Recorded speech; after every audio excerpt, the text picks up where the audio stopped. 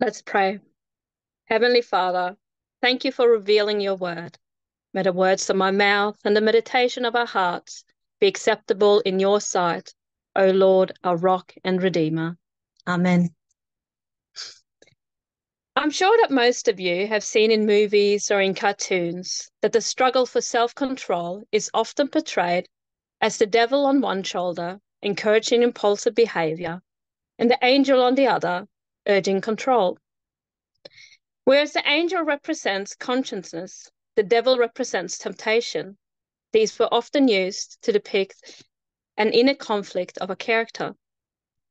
Say, for example, you're about to eat that last piece of dessert that you've been longing for all day. But as you take it out of the fridge, the unspeakable happens and you accidentally drop it on the floor. Although your dessert looks fine, you can't for the life of you remember the last time you mopped the floor.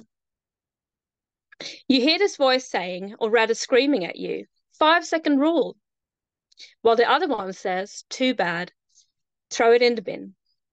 For those of you who would dust it off and eat it still, I would say you'd have some very angry Pharisees and scribes screaming at you.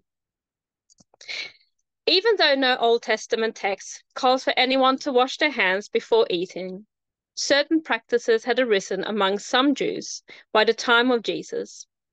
In today's Gospel reading from Mark chapter 7, we find that the Pharisees were upset with some of Jesus' disciples because they were not properly observing the traditions of the elders at mealtime. The Pharisees had noticed that the disciples were not performing their ceremonial washings of their hands before they ate. They criticized those disciples, eating without cleaning their hands, which implicated Jesus too as the leader. Before the scribes and the Pharisees would eat, they would pour water over their hands, with their fingers pointed upwards.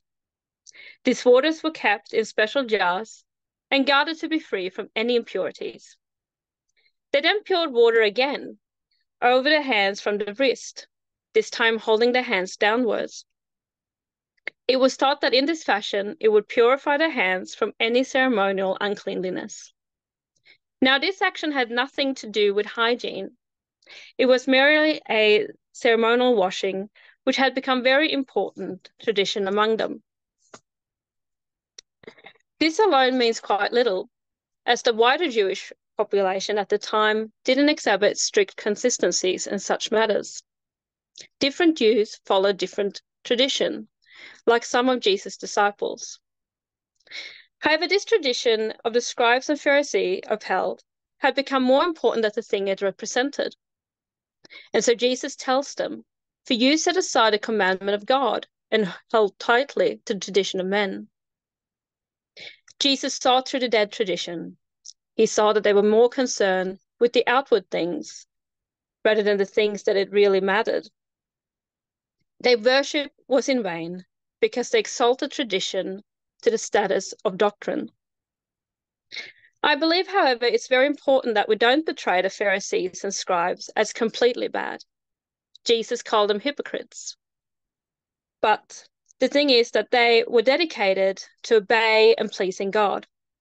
They observed distinctive practices, such as kosher food and circumcision, that helped them maintain their identity as God's people in the world that tempted them to worship their neighbor's gods. The tradition, which came into question in this text, grew out of the need to maintain that identity. To be clear, Jesus does not dismiss the issue of defilement as significant. He does not declare the Mosaic law as unimportant. He disagrees with the scribes and Pharisees' interpretation of certain laws.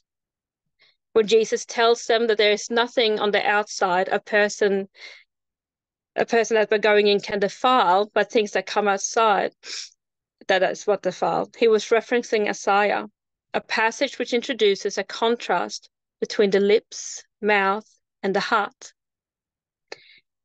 Jesus builds on this contrast to transform it into an issue of defilement and how a human body becomes polluted. Simply put, impurity is a matter of the heart and not the mouth. The parabolic nature of Jesus' comment supports the conclusion that hand washing and foods are not the main concern here. Instead, the gospel reading speaks more plainly about the source of defilement, which turn out to be more internal than external. Therefore, it's more about who you are as a person and not about the food or filth that you avoid. Jesus reasserts that the law's basic concern to be about restraining evil and avoiding defilement. But here's the problem that arises for many of us. This evil and defilement that Jesus speaks of stems from a place rather deeply embedded within our own very selves. Today, Satan is not the cause of the wrongdoing. This evil, in fact, comes from our very own heart. The human heart or the human will remains a very complex thing. Placing blame on a diabolical entity lurking in the shadows diverts the attention from our own tendency to rebel and destroy. We who are gathered here online as holy hermits do worship a little differently. We are not gathered under the one roof of a church, but online from our own homes. We partake in a spiritual communing and not a physical one. We listen to music rather than sing along with our hymn books, and so much more. But that doesn't matter as long as we are pure of heart. It's important to know that God is more concerned about who we are on the inside than the outward ceremonies and traditions that we observe. For all we know, we can pray standing up or we can pray sitting down and still never really pray.